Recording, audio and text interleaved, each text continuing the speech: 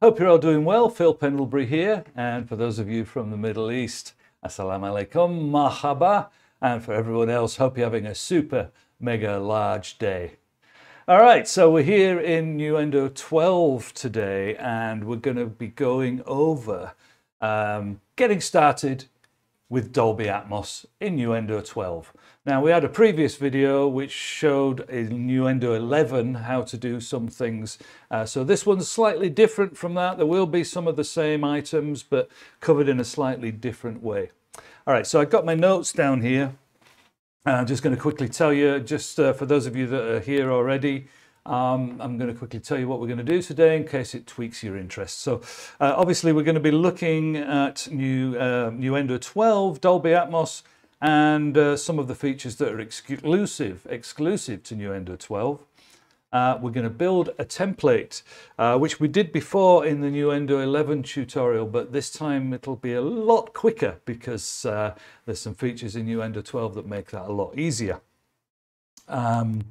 We're going to set up some of the basics for Atmos mixing, and we're going to convert an existing project for Atmos mixing, and then have a quick look at mixing for sound design and music, and hopefully, if we've got time at the end, some info about HRTF, Immerse, Embody, and the Ambi decoder.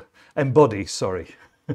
And the Ambi decoder. I'm rushing here a little bit because I know there's a lot to get through, and as you know, we only have a certain amount of time, which we always seem to go over. I've got Terry here. Hello, mate. You all right? Yeah. Okay, he's not speaking, but he's going to be moderating the chat for me. So if you've got any questions, feel free to shout them out on the chat, and I will shout answers back to him, and he'll, you know, do the necessaries, as it were. Okay, so before we start, just want to give you a little bit of info about the Dolby Atmos kind of scenario for those of you who are new to it. And there's probably quite a few who are new. Don't be afraid about that because it's a buzzword at the moment. It's something that everybody's talking about, and that's why I decided to do this today, kind of an updated version of the previous Nuendo 11 version. So for beginners, yeah, you're in the right place today. For super experience, well, there may be a couple of things that you'll pick up as well. We're going to be using headphones, of course, because we're on YouTube Live. So there's really no way to show you, you know, the full Atmos setup. But we'll try and sort of quickly show a couple of those things towards the end. But it's headphones today. I'll give you a shout when we start. We'll get the headphones on.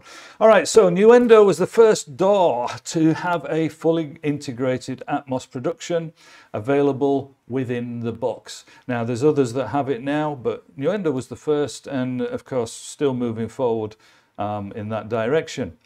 Atmos is part of a technology called object-based audio. So it's a buzzword. You don't really need to know all the ins and outs of that, but it basically means that each sound, or let's say each area of your sound is based on an object which can be moved around and panned and treated in certain ways. I'm not going to go into detail on that. In Atmos mixing, we use objects, which I just mentioned, and beds. I'm going to tell you more about objects and beds and what the differences are in a little while. But basically, an Atmos bed is usually 9.1 or 7.12. So it includes two ceiling speakers, only two. And objects can be added to the capacity whatever you desire. Objects are mono, so if it's stereo, it'll be two objects. Again, we'll go over that again in a minute.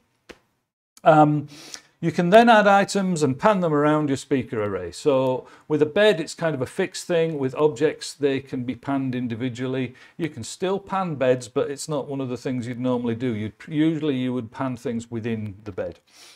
Nuendo itself, of course, includes the spatial multipanner that includes height as well as all the other things, and we're going to have a little bit of a detailed look at that in a while. Audio gets routed to the Atmos renderer, which we'll set up in a second, and that's included in Nuendo. So there's no need for any extra tools at this point.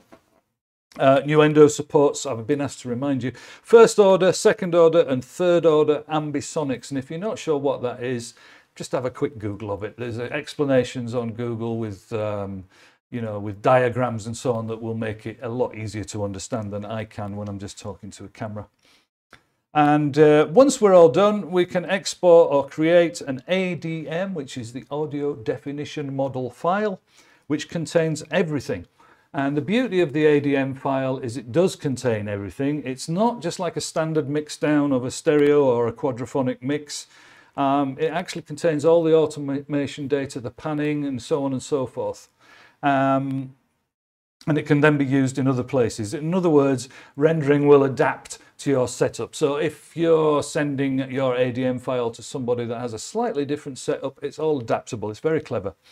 And rendering is done directly from the project and will produce, yeah, that very file. Right, I think that's enough of enough rabbiting. I'm going to switch the camera off and we'll get into the first part, which is going to be just building a template and a couple of little things to either side of that. Let's do it. Headphones on, by the way, although I'm not going to be playing any audio straight away in the template building, but get your headphones ready just in case. All right, let's do this. Okay, so here we are with pretty much an empty project. In fact, I'm going to clear off everything from this project and we're just going to set up a very, very basic template to get started. And, you know, just we'll save it as a template and then you know how that's done. And then when we get to the slightly more advanced stuff, we don't need to go back over the, you know, building a template thing or making it into a template. Right, so camera off. And here we are. So, first of all, I've got a project here which has got some dummy tracks on. I'm just going to get rid of those completely. So we've got a blank project. There's nothing on it at all.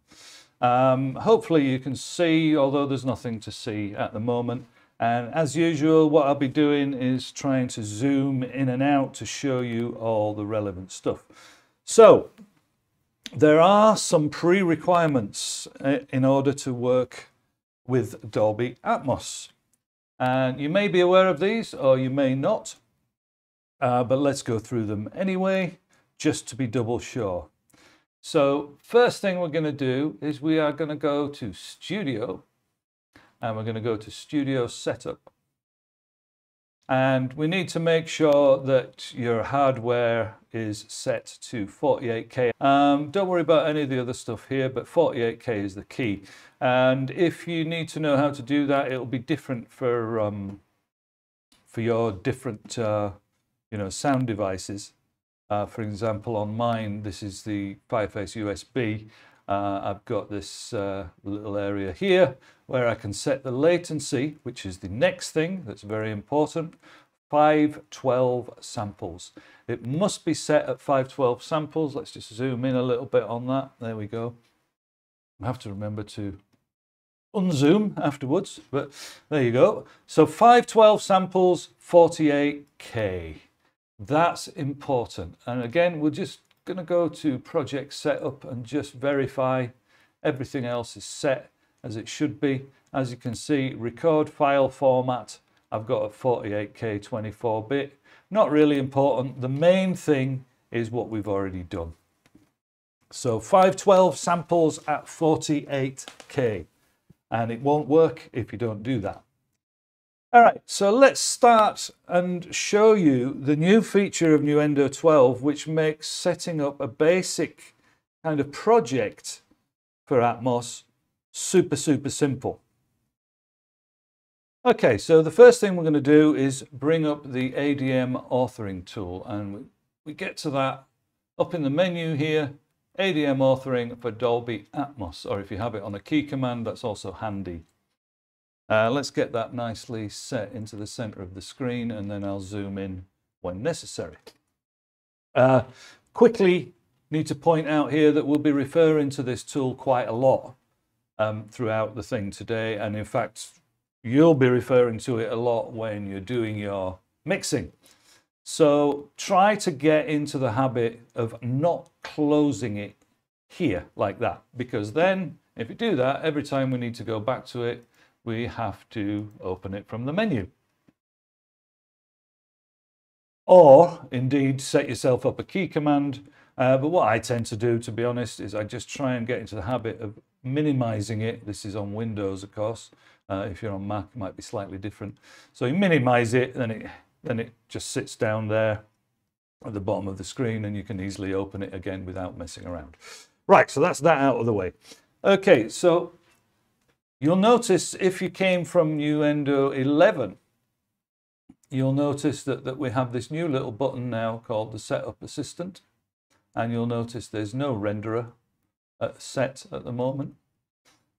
So we're going to use the new Setup Assistant. So let's just do that and see what happens. So first of all, we've got this dialog that says, let's get it in the center. ACO driver buffer size must be set to 512 samples. The project sample rate must be 48 kilohertz, which we've already set, and you've got a nice little green light there. Okay, so the renderer. The options in this section allow you to create a main mix channel with the renderer for Dolby Atmos as an insert plugin. This ensures that the renderer can be used for monitoring your Dolby Atmos project. Right, so this basically is going to do some stuff that you never had, that we had to do manually before. We're going to choose a 7.14 because that would be the standard thing really, and we're going to add a main mix channel with the renderer. And there's also the bed here. This option in this the option in this section allows you to create a bed group channel and to route all tracks to it. This ensures that all audio is processed by the renderer. Tracks routed to the bed can be defined as objects at a later stage. Well, I don't really like to do that, I've got to be honest. I like to create the bed channel, but I'm not worried about routing any tracks to it at this point because we haven't actually got any. Anyway, it's a blank project, right? So we're going to add the bed and just show you quickly. Once we've done that, we'll show you on the mixer how it works. So we don't need to select the option to route all tracks to the bed because we don't have any. All right, so let's click that, see what happens. Okay, so looking over here, maybe we can just move things around a little bit so that you can see. You can see that it's brought up this box here, which is the renderer itself. And there's some nice new features on this, which we'll get to in a minute. It's created a bed. There's no object group. This is really just naming. It's for your own reference, really. And the binaural is missing because it doesn't apply to beds. So we've got a standard 7.12 bed, and as you can see, it's taken up 10 channels here. All these, you can see like a little yellow line around them. Now we do need to know the difference between objects and beds, or a little bit more detail on that. So we'll do that now. One more thing I just want to point out is the downmix setting here. And as we're just monitoring in headphones today, I'm going to set that to binaural. And you'll see that all the channels here disappear. Again, we can go back to these a little bit later on and I'll explain what they all are towards the end. But for now, we're going to set binaural. And this is great because this is something that we couldn't do previously. So this is exclusive to Nuendo 12. The other thing, which we won't really refer to too much now, we have a nice output level readout here with all the, the loudness range and so on and so forth. And we can reset those and, do the usual things. Okay. So first of all, let's have a quick look at what happened on the mixer. So if I bring up one of my mixers, and we'll just let's just take this out of always on top mode, and you can see we have a blank channel. Let's put this in the center again. Oops.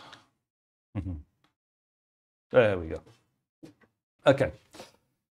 So you can see that's our main outs, which is still stereo because, like I said, we're monitoring in headphones today, and I didn't want to mess around with the control room, so we're just going to do it within the mixer. Okay, so these are inputs, so we actually don't need to show those, so we can get rid of the inputs. So all we have right now, let's make sure that everything is visible. We're not showing groups at the moment, so we need to put groups in. And that should do us, I think. Here we go. Where's the output? Main outputs. Output channels, that should be showing. There we go. Right, so we'll have to fiddle about a little bit with that throughout today, I think, because it's nice to have things, organized so that they make sense on the screen. So main outputs on the right, what we're doing is the signal's moving from left to right. So we've got the renderer, which has appeared here. Then I can bring that up and down by clicking on that. It's an insert. All right. And then we have the standard bed that was just created, and the routing on that is sent to the renderer. That's how it works. And you can see that it's actually a send, which should always remain at 0. We don't want to be messing with this, but that is how the signal gets to the renderer. We then have the panner, which we'll talk about in a little bit more detail in a while. So the renderer panner itself, we don't really need to touch that. We'll just leave that alone because you don't want to be moving any of your rendering panning, your master rendering panning around. And the standard bed, well, the same thing applies really, because what we can do is we can then send items to that bed and pan them, but we don't want to be panning the actual bed itself. So basically, bed, renderer, output. So let's quickly talk about beds and objects. Beds versus objects. All right, so typically for a bed, you will be, like we have done here, we'll be setting it up as, let me just open that up again. Yeah, you can see, as I showed you earlier, the 10 channels or the 10 objects that the bed has taken up there. Oh, this is new, by the way, as well, the mute. Sorry. But we do have a total of 128 of these channels. And they can be used for beds or objects, right? So each bed we add at the moment, 7.12, that's going to take up 10. Each object will take up 1. However, if it's a stereo object, then it takes up 2, and so on. So beds are routed directly to the speakers. So once again, I showed you this and I said I didn't want to mess around with it because this routing is all going directly to the speakers that it says it is here. I don't know if this makes sense to you, but it will do as we carry on. Objects, which include metadata, so that the sound can be placed in the correct place regardless of the speaker setup. So in other words, when we get to an object, we can pan it around, and if I've got, if you've not got the same speaker setup that I have, it'll still appear in that area of the mix, which is awesome. So yeah, okay, so typical uses for a bed would be diffuse sounds that don't rely on precision placement. So it could be maybe dialogue reverb returns, which we'll get to in a bit, musical elements, ambiances, backgrounds, etc. And objects are sounds that require more precise and dynamic placement. However, there are no rules. This is the thing with all mixing, really. You can look at lots of tutorials and you can say, oh, well, that's how Dave Pensado does this and blah, blah, blah. The same thing applies here. I'm giving you kind of a basic framework, but when it comes to beds and objects, once you've figured out your favorite uses for each, you will figure out whether you prefer to use beds or objects. And I'm going to go into my workflow for that in a few minutes. Right. So look, we've set up the basic template. And then all we need to do now is start dragging files in. But before we do that, let's just close down the mixer. We'll leave those two hanging there, that's fine. And I just want to quickly show you how you can save this now as an actual template. All right, so that you can bring it up and use it again. So we're going to save as template. You can see we've got the nice little dialogue here. And I've got my Atmos stuff actually in a folder. And by the way, I will be putting these templates up on my Discord, and there's a link to the Discord if you want to join that later on. So we go, okay, let's call this LS template, live stream template. Template category, well, you can choose. It would be production, I guess, content summary. Oops. Oh, collecting tabs, that's new. Let's just say blah for now. So all we're going to do then is click OK, and then we will have that as a template. Now the beauty of that is that then once that's done, we can go to the hub and we can go to templates, and you can see all your templates that you have earlier. There we have Atmos, Atmos, Atmos, and prompt for project location, which is what I always like to do. Don't like to use the default location. And basically you will then get a new project that has the setup exactly as we've just done it. So now what we're going to do then is we're going to do that process again, but this time we'll do it with some actual audio. So let's get the headphones on, and we'll probably keep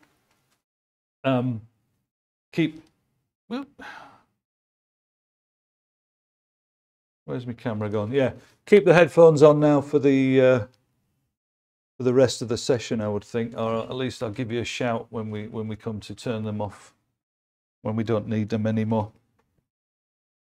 Right. So once again, the same blank project. There's nothing on it, and what I'm going to do is just grab. I've got a couple of bits of audio here. Let's have a quick look. Drums and bass we'll do, and let's say a guitar solo. That'll do. So I'll just drag that in. Doesn't have to be in any particularly relevant place, I suppose. You know, we'll just drag it in, and let's play. I hope this is not too loud for you. That's me. Okay, yeah. Let's pull the volume down a little bit.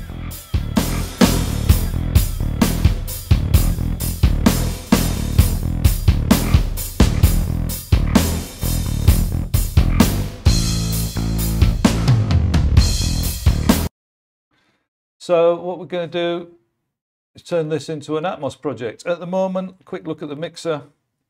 Oh, once again, I have to quickly configure the mixer. Sorry about this. This is my mistake, really.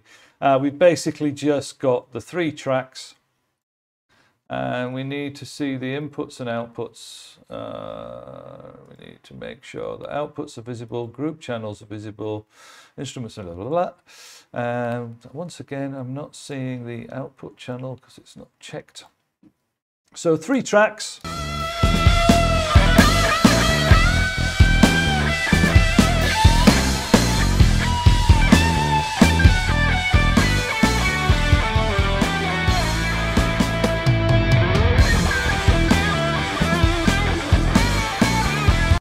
So turning that, an existing project, what we're gonna do is go once again to the setup assistant. So it's the project, ADM authoring, setup assistant. And yeah, okay. Just making sure that, checking my feed here to make sure that things are visible on the screen. So this time, what we're going to do, we are going to add the channel with the renderer, and we're going to add the bed, and we're going to route all channels to the bed.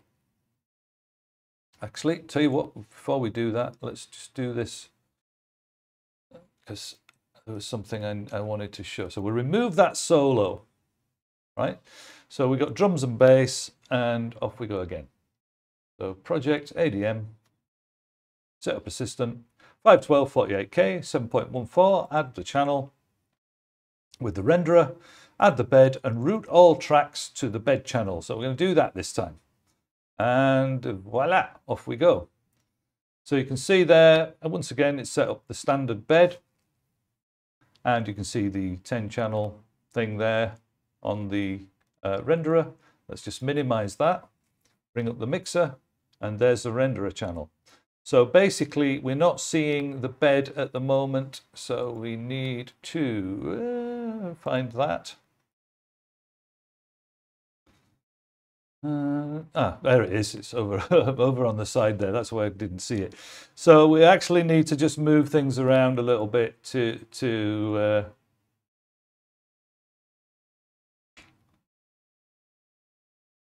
let's see. Yeah. Don't need inputs and outputs. Group tracks. So we're going to put the bed in the middle, and we're going to have the audio tracks here. So now at least you can see the workflow or the flow of the signal. That's what I'm trying to get at here. I know it's probably a little bit annoying seeing me fiddling around with the mixer, but hey, this is what we all have to do, right? So we've got 2 tracks of audio which are now routed to the standard bed. And if we play, once again, let's just skip over a little bit.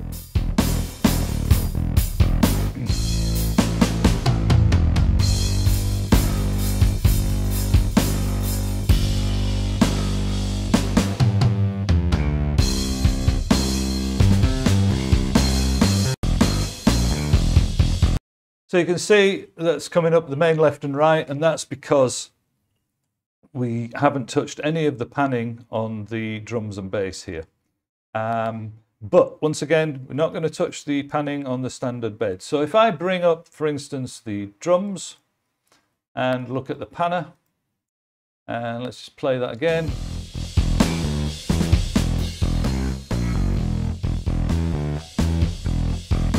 One thing that's really handy as well here is to have some presets that kind of do things like put your bed in the center. So, you know, it saves you fiddling about with the controls. So play that. Just as an example. So you can see now that I've moved the panner there. We'll do the same thing with the bass. We'll put it dead center. Not that you would necessarily do this in a mix, but at least we're showing, you know. And of course, the other thing we need to do, oops, Yep, thanks for reminding me there. What we need to do, Terry's shouting over, we need to set this to binaural so it kind of makes a bit more sense to you. So let's play.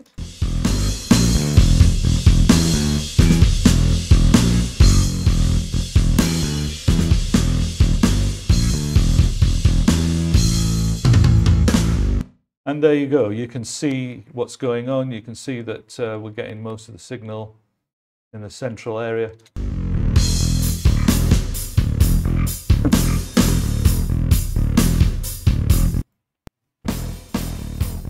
There you go. We've also got a bit of LFE level here, and again, we'll get to that in a bit. I think that was probably a bit too much.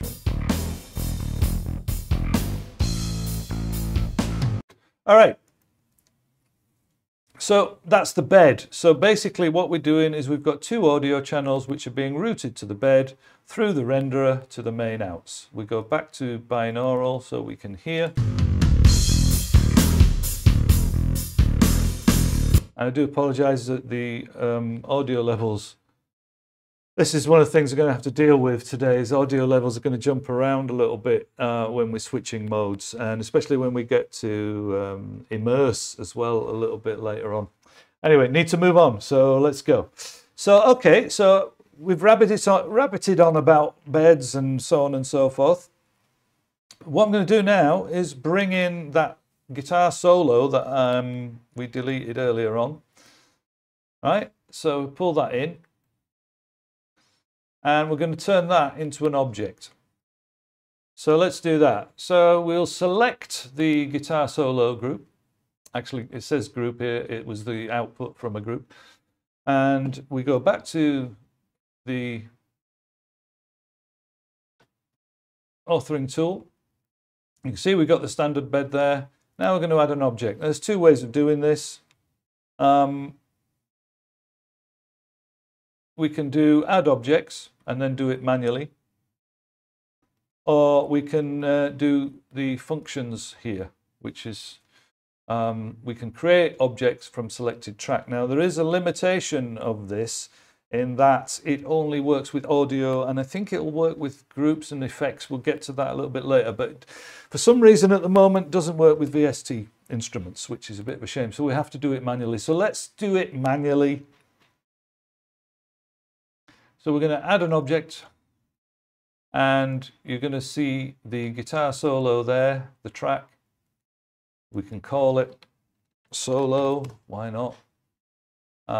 The object group, well, that'll be music. Again, don't forget, this is just for reference, although the binaural setting is like the basic setting of how that sounds while you're listening in binaural.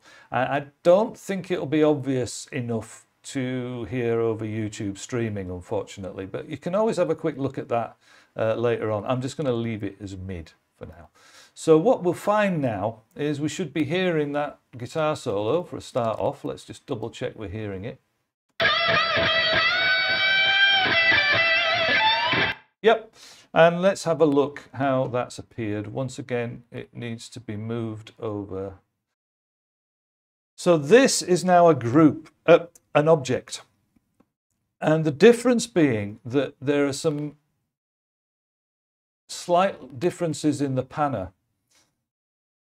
And if we bring back up the, have I closed it? I think I have. After all that I just said and what I did was I went and closed it. Yeah, if we bring that up, you can see object and bed clearly named, right? And if we bring up the actual renderer, which is showing the activity here, let's reset. We actually would tell it not to hold on stop.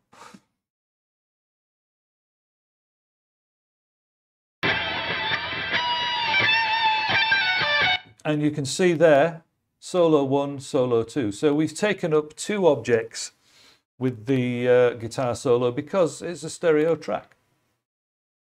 Now, the other thing with this is if we bring up the panner, let's just close the mixer for a second and do a little bit of moving around with the panner.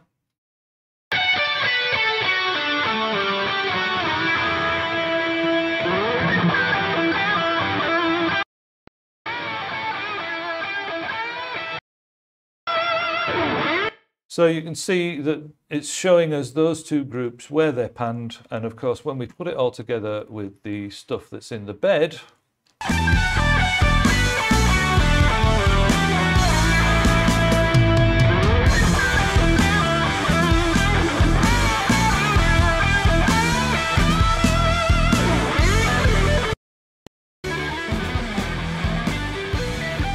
I'm just pointing out that you can see the meters moving here, but once again, back to binaural. All right, so we've got that up and running. And incidentally, if you pulled that audio in and we didn't set it as an object, so let's just do one more. I think I've got something here.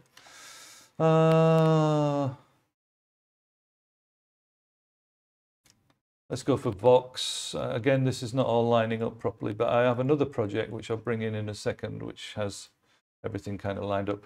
So there's the Vox channel. I've just dragged it in and we're not hearing it because it needs to be assigned, either routed to the bed, which we would do. Again, need to just pull that over there. There it is.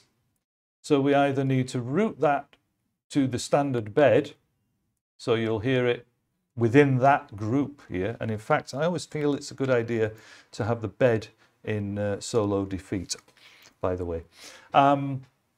Or once again, so we're playing, no vocal. So we go back to the ADM tool, which again I've closed. Should be practicing what I preach, shouldn't I? So we're going to add object. We're going to pick the Vox. We're going to call that still music. It's not dialogue because it's a vocal. And we're going to call it vocal, vocals with a Z. And now we should... There you go. There's a problem to solve. All right. So again, we could have, let's undo that so it's disappeared, and let's bring it in again. And we're just going to show you, seeing as we're in detail here, once again, you won't be able to hear it now. So if we select that track and we go back to the ADM authoring, and this time, let's just get rid of the existing one.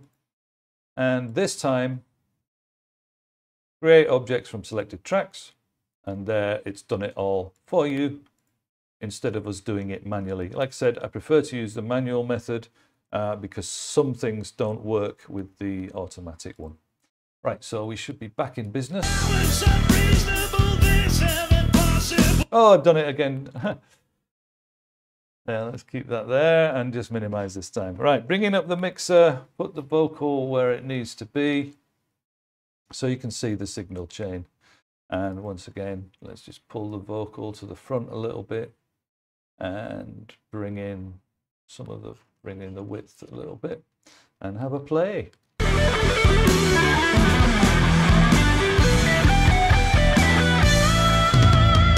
So now it's unreasonable this and impossible that. So dry as a bone vocal.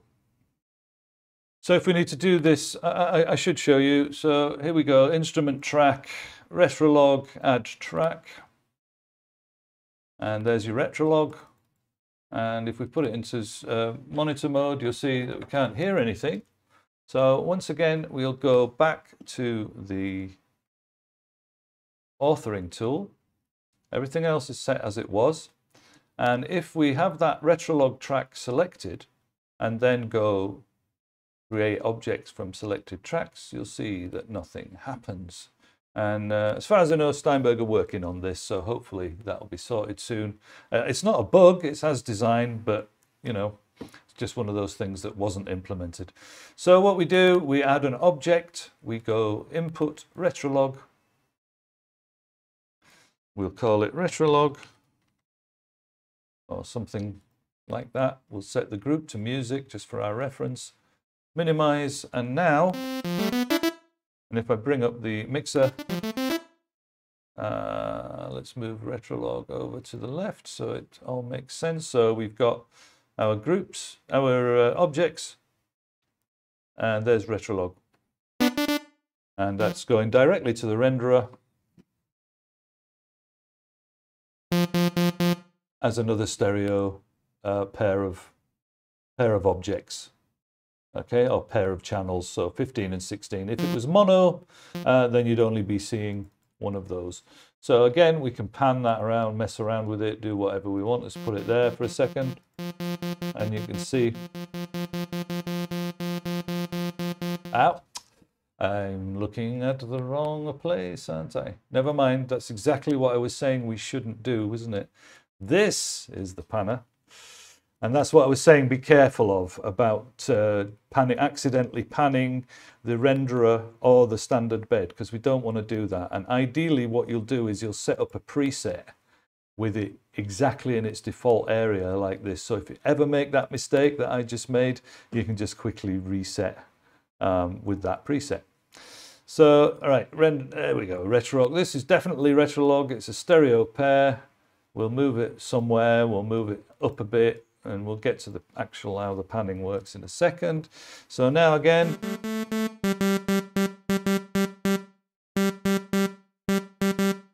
and if I show you the renderer, you'll see that's where we put it. Okay, so let's see now. Right, yes, here's one thing that's quite important. I'm going to just play again the track, and you'll notice.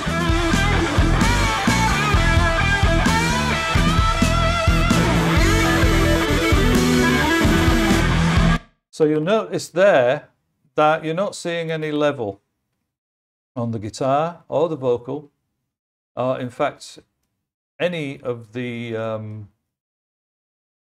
object channels you won't see. So what we have to do in order to be able to see some level from those is we'll go to global. I need to, now then, you're not going to be able to see that, are you? Let's move the mixer up just for a second.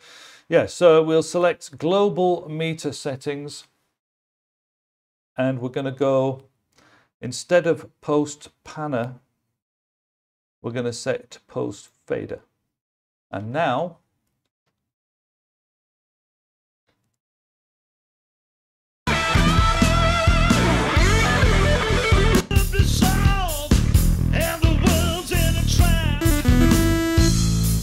you can see some activity there. Obviously, it doesn't show the individual channels. It only shows activity because it's post fader.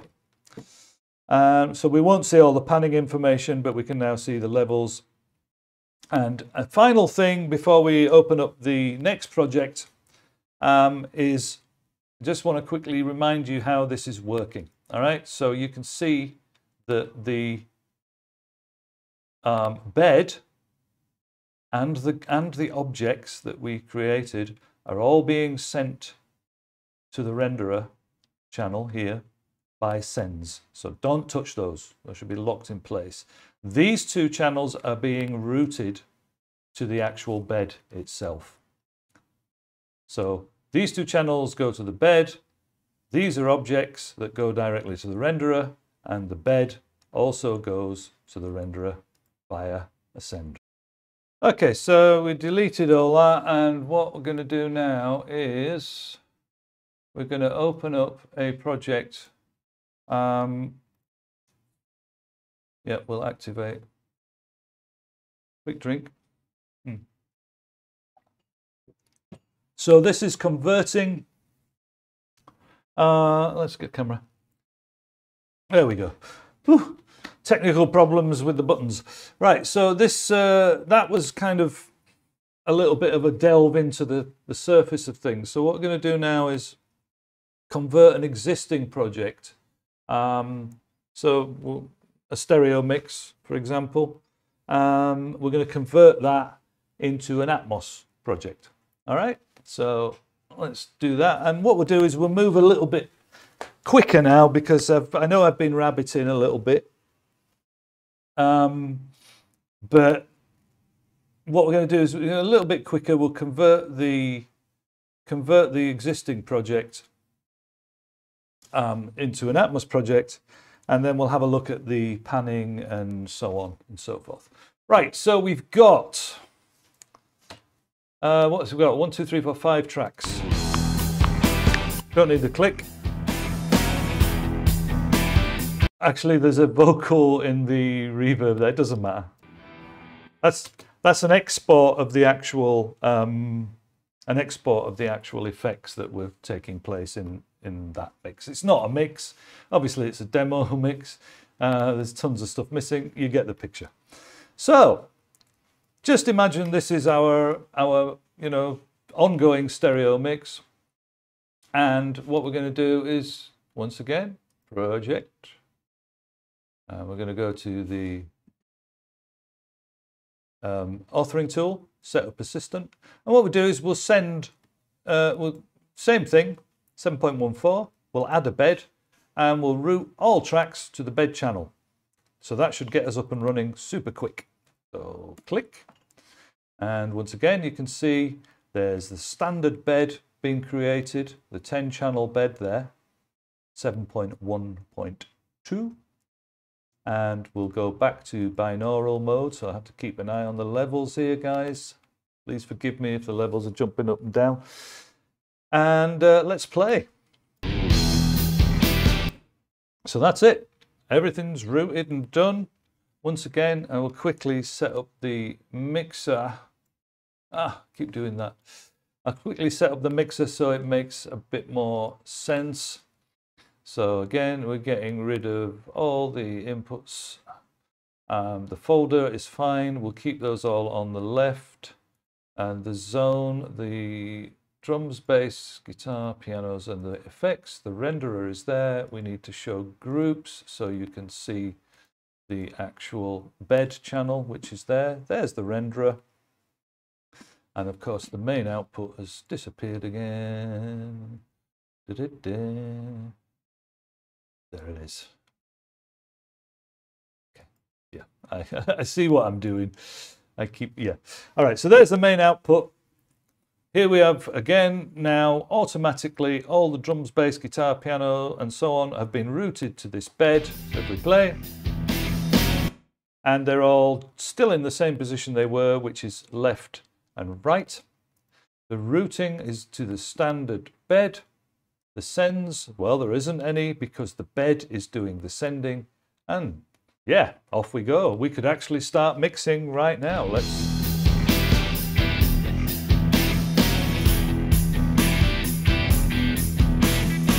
etc. We could, you know, we could happily carry on and do a Dolby Atmos mix like this, just using the standard bed, you know, as the mix channel kind of thing. However, we don't really want to do that, do we? So we want at least the guitars, bass, pianos, and yeah, at least those would be objects, really. So let's see if we can do that and see how painless it is. How do we get those channels into objects? Let's just select them. Just have a quick look at the mixer. Yeah, routing. They're still routed to the bed, so it might not actually let us do this. But let's just give it a go.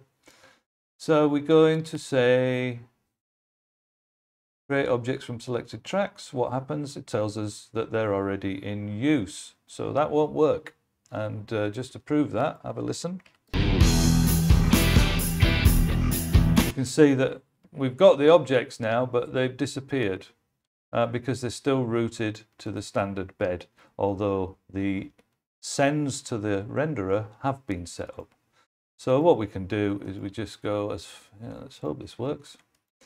We can just set them to the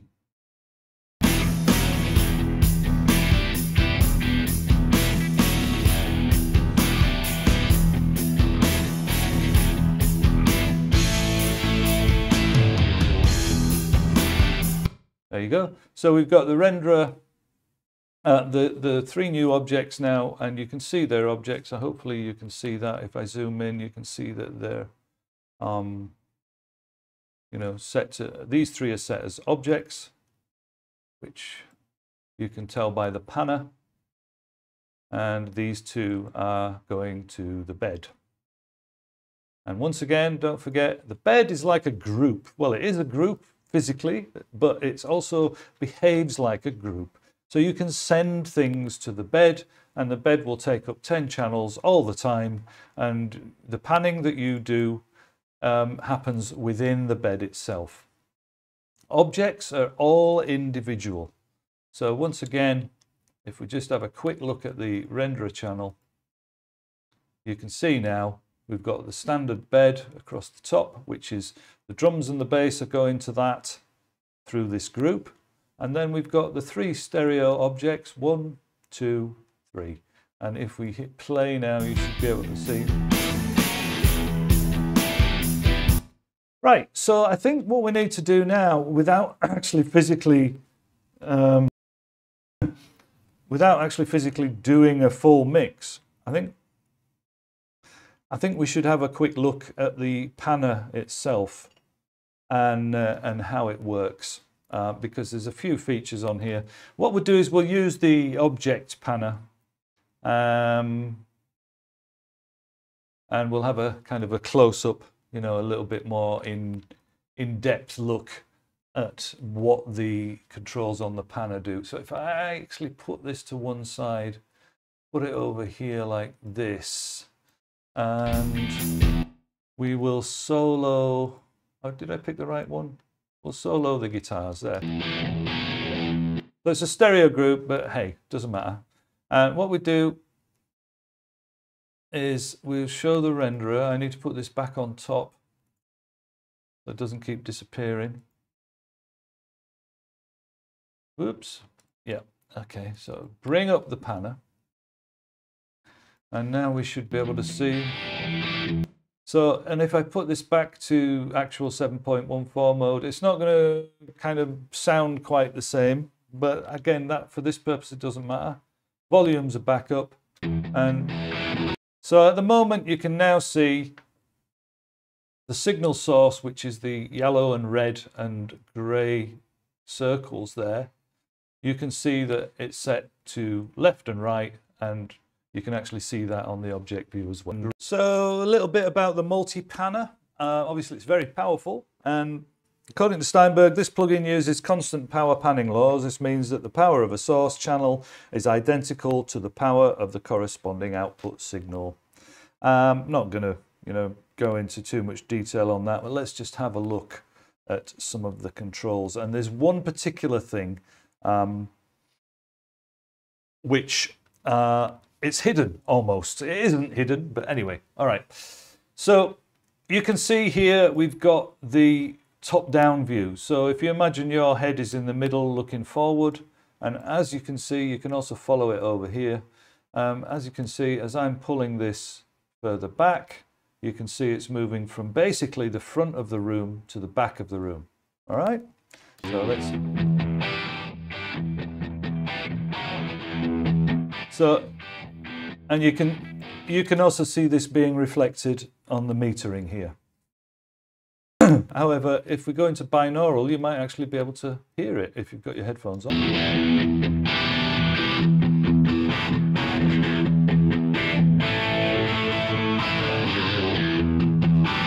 So you get a rough impression of that. So that's basic. That's front, rear. All right, and then on this side, we've got looking at it from the back. So if you imagine that's a great big screen in front of you, and what you can do, it's a little tricky grabbing hold of these actually, but there is other ways of doing it.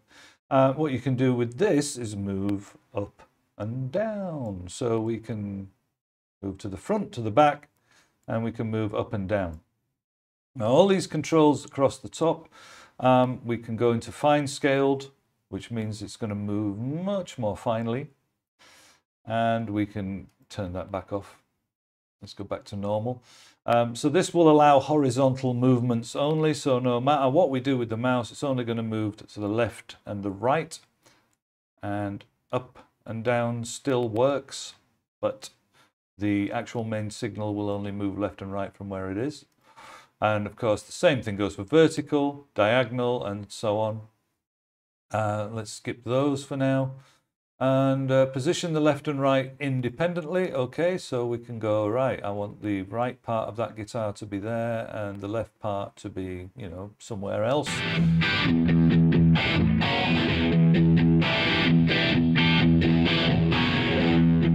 Which is quite neat.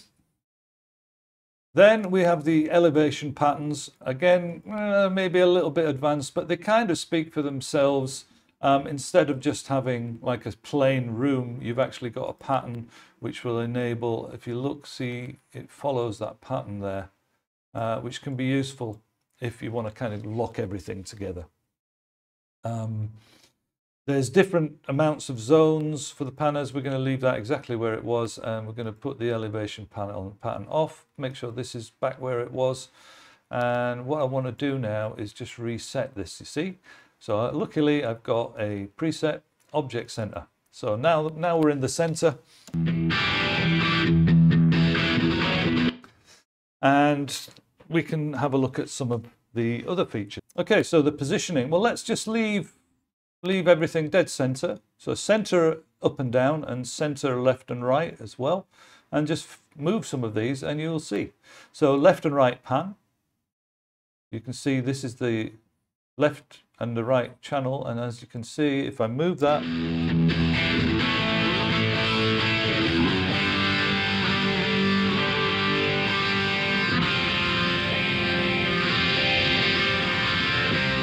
yeah, you can get the idea. Very.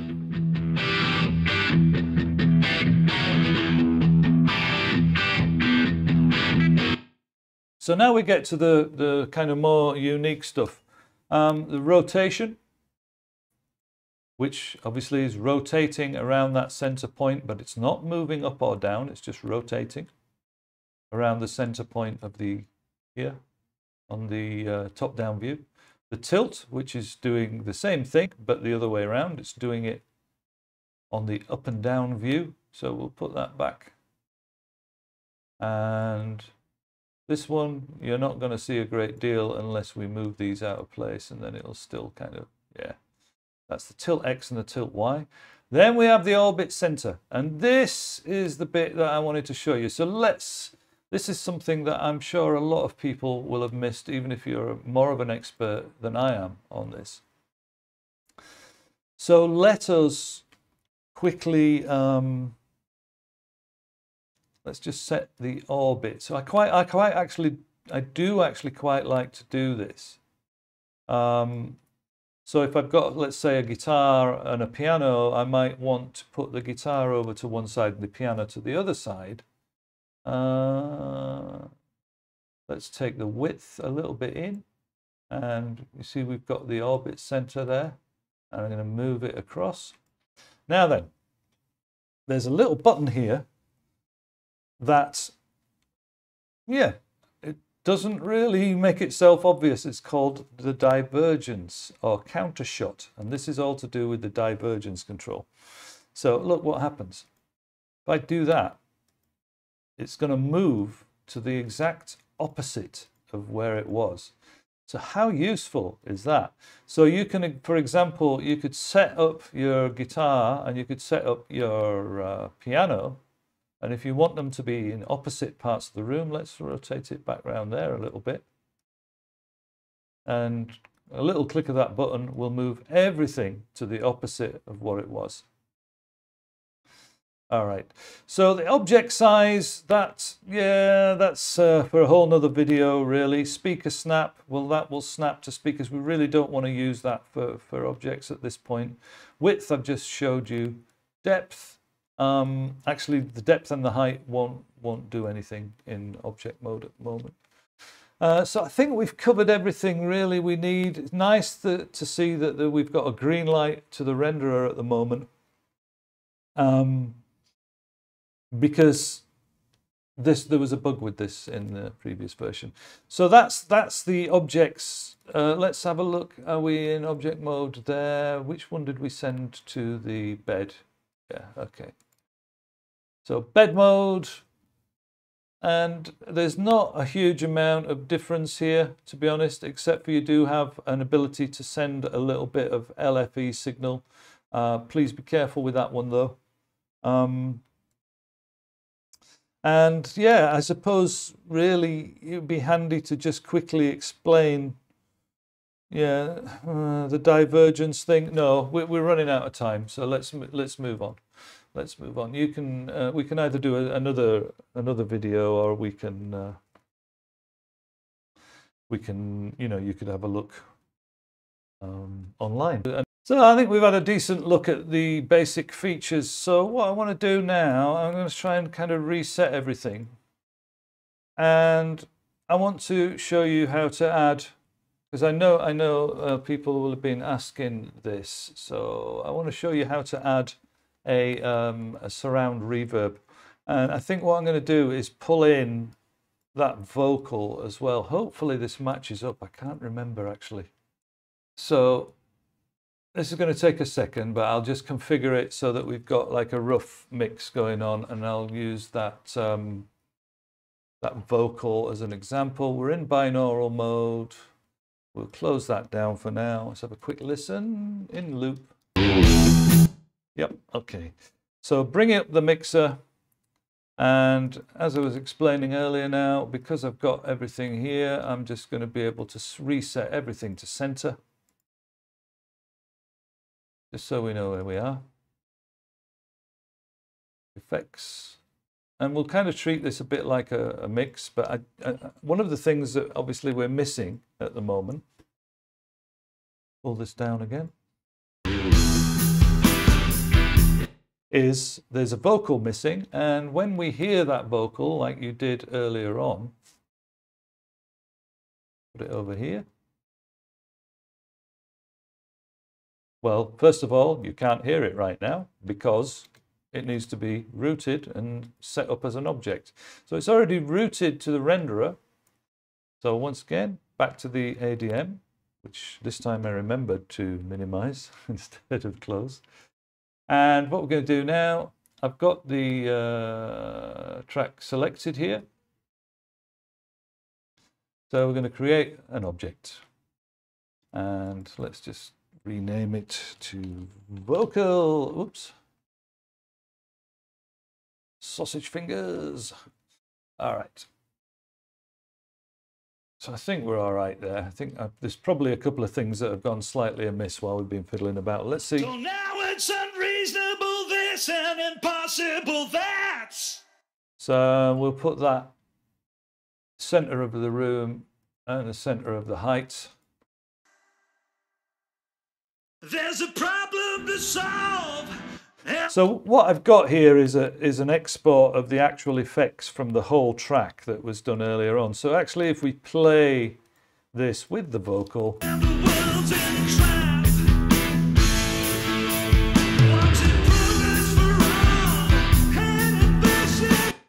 okay, so we're not getting any bass at the moment.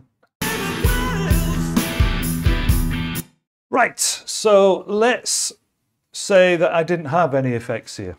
So now it's unreasonable this and impossible that. So you've got a pretty much dry vocal. There is a little tiny bit of effect in the background. So this is where things start to get a little bit more complex and maybe a little bit more interesting as well. Adding surround reverb.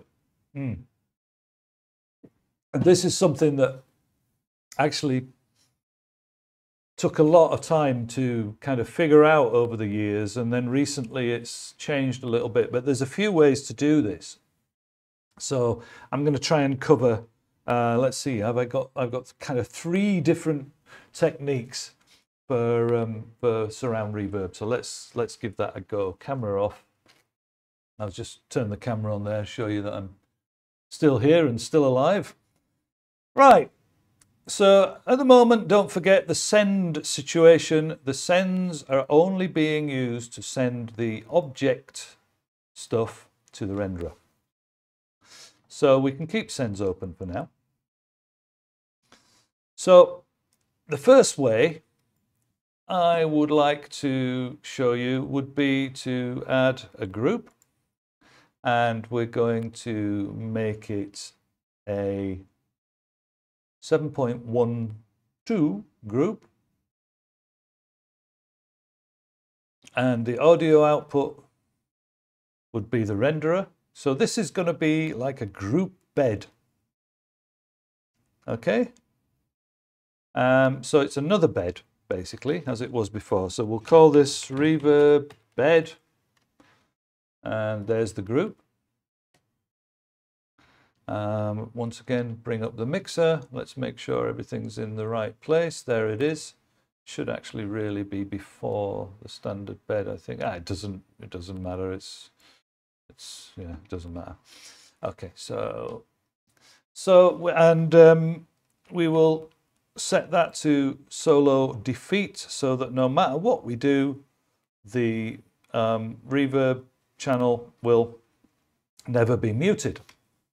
Right, so now I'm going to insert, let's find a full surround reverb. I've got Cinematic Rooms Professional, that'll do nicely. Might take up a little bit of CPU, but there she is. And yeah, okay. So we don't really need to show that. We don't need to worry about it. But that's a 7 point. And okay, yeah, we do need to show it. 7.12 reverb now. It's adjusted itself, it's done what it's supposed to do. And now we can send to that reverb bed channel. So let's run the vocal. So now it's unreasonable this and impossible that.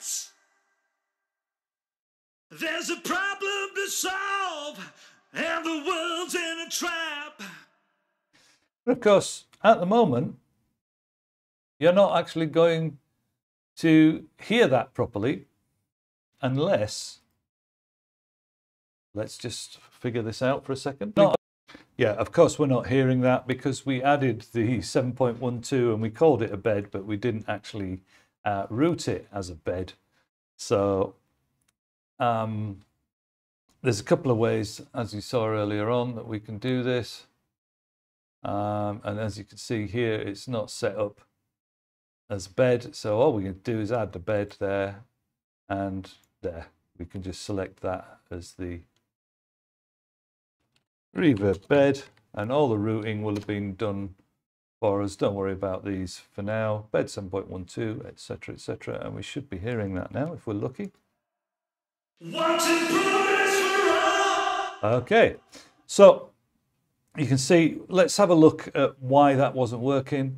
The sending to the renderer and of course the routing to the renderer.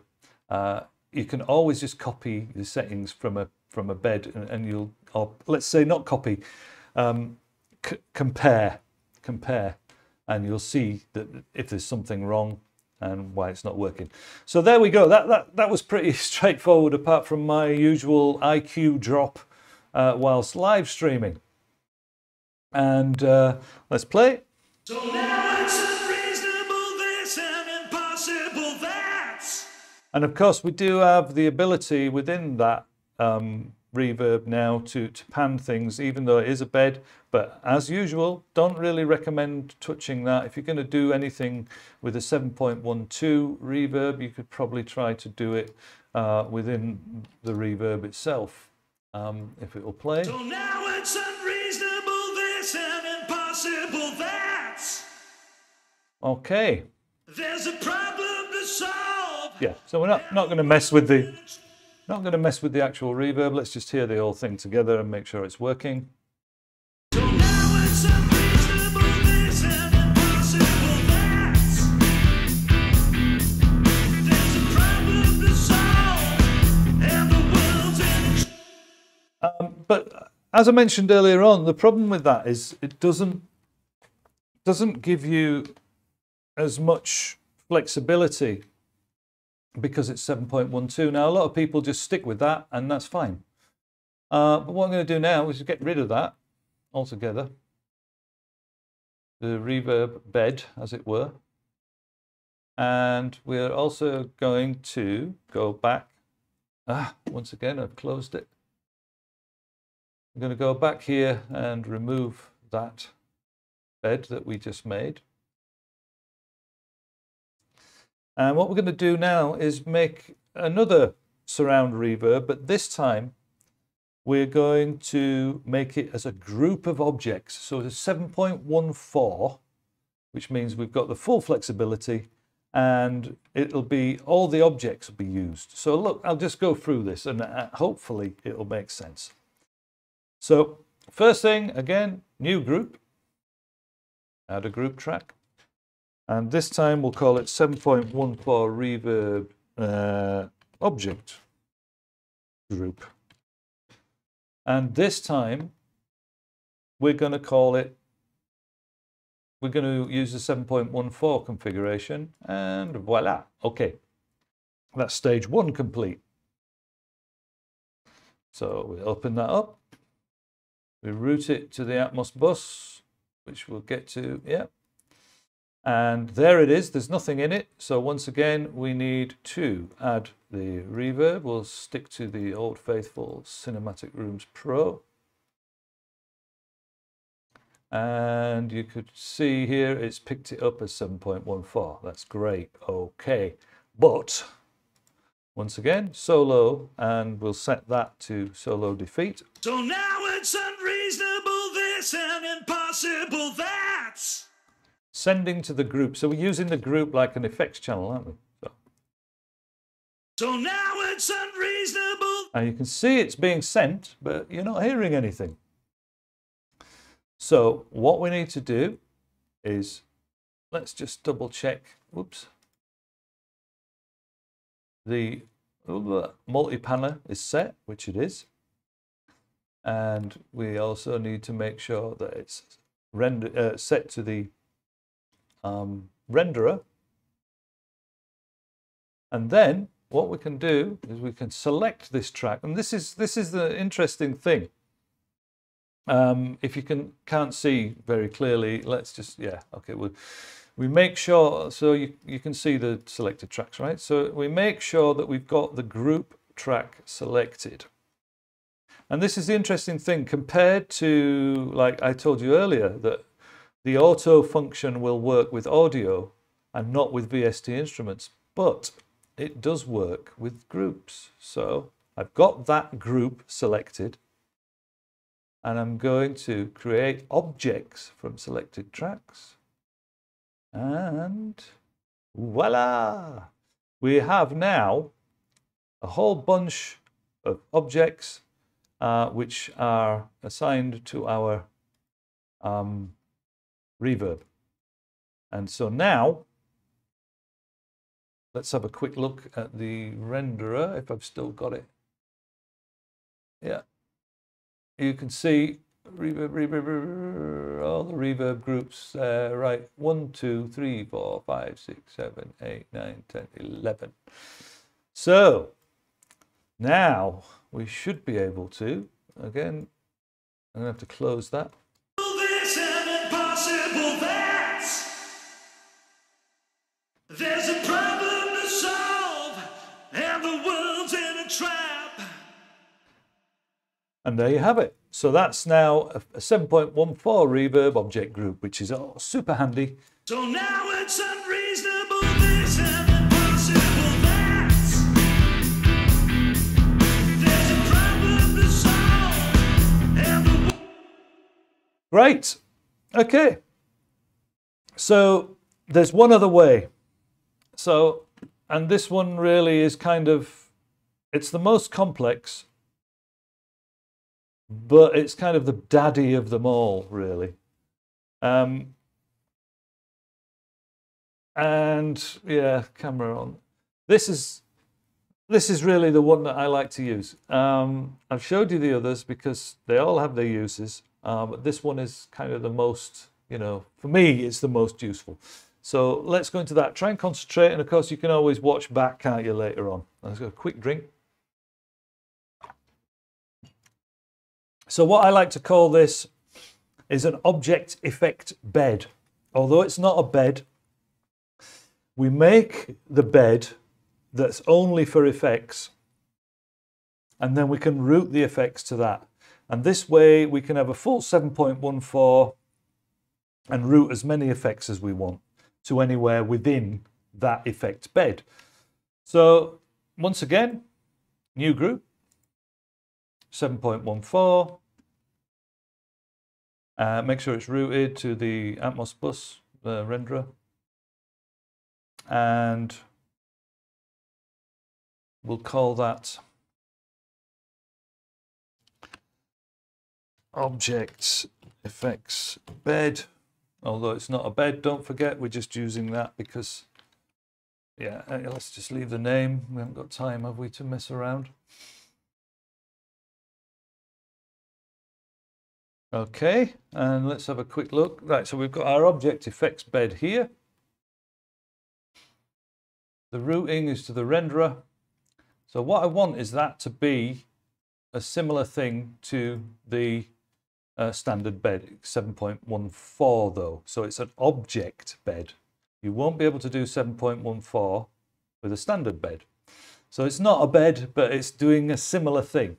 Right, so we're going to go back up again. How many times do I have to tell myself here to keep this window open? We need to remove that one that we created earlier. We need to make sure that that track is selected. And then we are going to now do the same thing again, create objects from selected tracks. There it is, object effect bed. Don't forget, incidentally, there's no sub. That's why you're getting 704. I should have mentioned that earlier. There's no sub channel here. Right, so that's all routed and ready to go. So now we just need to make sure this is set on Multipanner, which it is, and we don't need to touch that again. It should be in object mode, which it is, although it's a bed, but it's not a bed. Okay, so we have got, let's see, we've got our object effects bed. Let's just have another quick look over at the ADM. You see objects effects bed, but they're objects. It's not a bed. So we're using 11 channels. There's no 7 point. There's no 1 there. There's no sub. Right. So now we're just going to create an effects channel. We're going to route it to that bed, and we'll use the one that I've got there, Tai Chi. We'll call it TC. Take a second. We don't need to see that as long as I've got it on complete wet mode, 7.14, and we'll go back to the mixer, and you can see the effects here. Let's put that into solo defeat. So the routing shown here is that it looks a little bit counterintuitive because it's the wrong way around, but let's just play. And so now it's unreasonable this and impossible that. There's a problem to solve. So that's basically how that works, and this means that you can add as many effects as you want. You don't have to do them as effects, you can do them as groups, route them to the FX bed, and play around with them to your heart's content. So if we put that all together now. So now it's unreasonable this and impossible that. There's a problem to solve and the world's in a trap. Wanting progress for all and ambition of wealth. Our planet is fighting itself. You get the picture. Okay, so listen, we're running out of time. I'm going to quickly show you one more little thing. The idea was here to actually do some mixing in music, but we have done that before, so not to worry. But what we'll do is I'll just bring up a sound design project and show you some of the slightly more interesting stuff that we could do in the mix. So we're going to close down this current project that we're on. And we'll delete the files that we made. Actually, let's close that project as well, because don't need that. And go back to the hub. And I'm going to pull up this one here. And here it is. It's something that we did on one of our earlier tutorials. And this is an existing, this is once again a stereo sound design. So we've got the little movie with the guy getting on and off his bike. Or getting on the bike and pedaling off. And that's a stereo job at the moment. We need to bring the, because there's no music now in all the effects and so on. So here is how I would turn this into an Atmos project very, very quickly. So first thing I'm going to do, you would probably want to remove all the automation and the group tracks. Because we're short on time now, what I'm going to do is just bring up once again the setup assistant. So here we are. And add the main channel with the renderer. And let's see, we'll make a bed, but we don't want to route any of the channels. So that's that. And once again, we've got the bed and we've got nothing else. So, and there's nothing routed to anywhere at the moment. We'll just minimize that. We'll leave that there for now. It's going to be difficult. I'll try and zoom in on this so you can see. And now you'll still hear sorry, you won't hear anything because nothing is routed to the renderer. So once again, renderer, going to main outs. So what we need to do is decide on quickly what we're going to use as objects and what we're going to use as beds. So for this purpose, once again, we bring him up, and what we do is we know we've got this standard bed because it's always created. There it is at the bottom. So what I'm going to do is get the atmosphere channel, which is actually a group, and I'm just going to route that to the standard bed. So we should hear that now, hopefully. Now, of course, because we've routed it there to this standard bed, we can actually, we can actually do some panning on that if we want to. Now, this is where things really start to take off, and I'm sure you've been anticipating this already. But of course, it's saving the automation of the panning.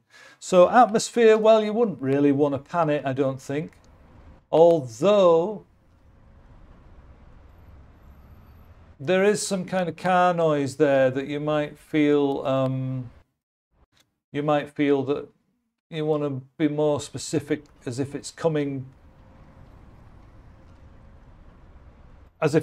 from this little area which is open to the outside, as it were. But let's not worry because we're out of time.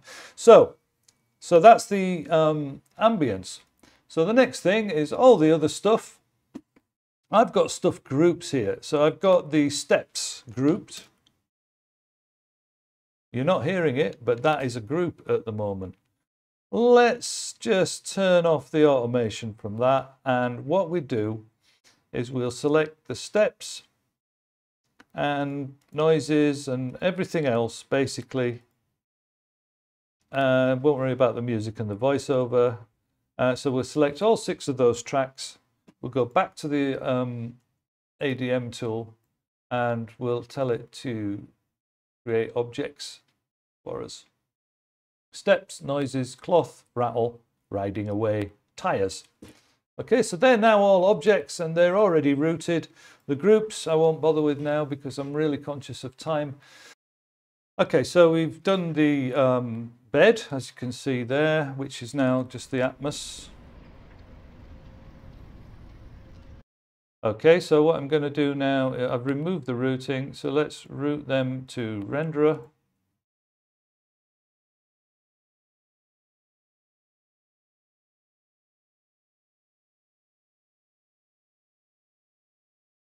And then we'll go back to the ADM tool and we'll ask it to take those selected tracks and make objects from them. Okay, so there we have now all the individual elements are objects, which you can see here over on the renderer side, except for the Atmos, which is a bed. So right, let's start with the steps. What I want to do, let's have a quick look. Coming in from the side, and then that's it. So what I want to do is sort of squash that down a little bit. So we'll go for width, we'll take it down to something like that. If we really want to be kind of accurate, I suppose what we could do is rotate it so he's walking across ways, and we'll pull it over here. So what we're going to do is this kind of thing. Oh, let's go back to the beginning. I do apologize. There we go. And one more time. Okay, so that's roughly how it sounds. So we're going to write mode with the automation. We'll go back and we'll get ready to move. Let's do that one more time. Grab hold.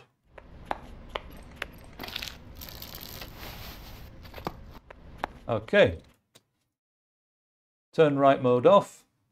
And the other thing we need to do is kind of just fade it in a little bit, isn't it? Because it's a bit loud at the beginning. So, and the footsteps, of course, would be at the bottom on the ground, so that's where we want those. So here we go. I'm going to just put right mode on again, and we're going to go back to the steps channel and just fade them in.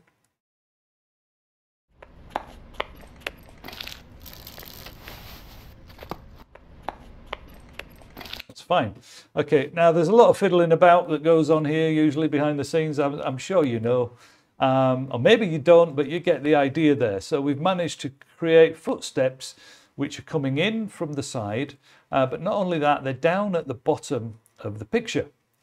All right. So, and I've got them quite loud so that you can hear what's going on over the stream. Right, so we're nearly there. Let's go for the bike noises. We'll have a look at him. Actually, cloth noises. Let's see what's going on there. All right, so he's already the cloth noise is already in the center. That's just him getting on his two little foot movements on the bike. So if I go to cloth, and once again we're in object mode, let's find out where that cloth sound happens. All right, so pretty much around the center area. So what I'm going to do this time, it's a mono file, incidentally, so we don't have the two, the two things that we had earlier on. What I'm going to do is just lift that up a little bit, bring it round about the center of the picture, and just get ready to automate from there. So let's have a watch. We'll follow him.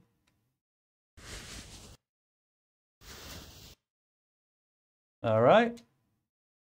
So we automated that, and now if we play that back, and so basically what I'm doing is using these two things here as a kind of guide as to where things are happening on the picture. So we'll leave that in right mode. Now the next one is the, let's say the bike noises. So we've got riding away.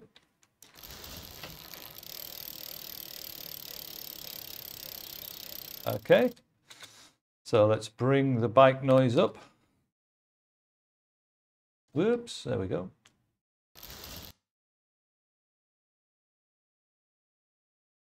There it is. I do apologize. Okay, so here's the bike noise. It's going to start around there. So I need to be ready. Once again, it's a mono sound. So it's about a little way up the picture.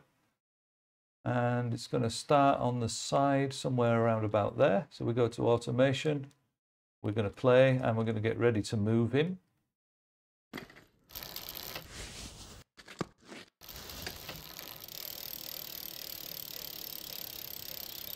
All right, and then we're going to go back and do that all again, because it not only does he move left and right, but he also moves upwards. You get the idea, I think. Okay, so we are now getting close. Once again, that would need some volume automation.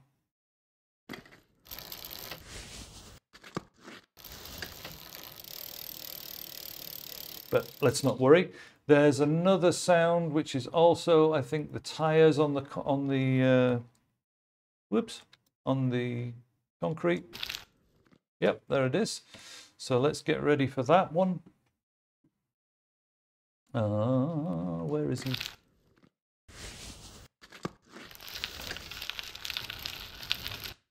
I can't find the tires here. There it is. So we want a similar automation to the previous. In fact, we could really just copy that, but for the sake of a couple of seconds, I'll just do it manually. So we're starting from around there.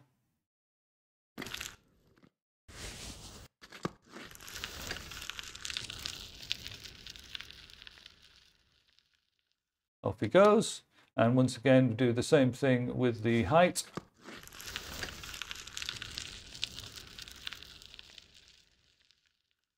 So that's all ready to play back.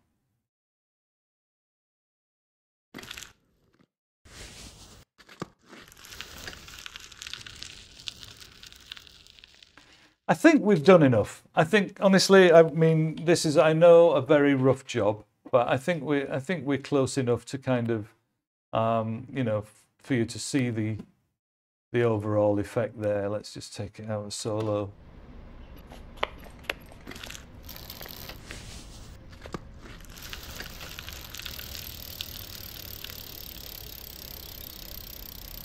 Super cool.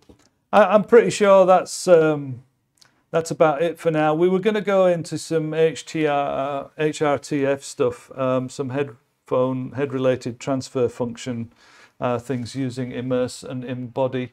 But I think what I'm going to do is save that for another session, because we really are running out of time. So yeah, okay. I think we're going to call it a day there, guys. Big thanks to Terry for helping us out there. And just make sure, yeah, camera's on. Big thanks to everybody for sticking around. It's a tough one, isn't it, Dolby Atmos? Because, especially on a live stream, because setting up and all the different options must look very confusing, especially if you're just starting off. And do forgive me that we rushed through a little bit with the mix there, but we'll do another one. We'll make, you know, we'll pick up from where we left off. Also, don't forget, like I said, that I'll be putting the templates up on my Discord if you want to check that out. Right, it's time for a drink of lemon juice and time to move off. Hope this made some sense. Hope it's going to help you with Dolby Atmos in Nuendo 12, and I look forward to seeing you again next month sometime. All the best. Cheers for now.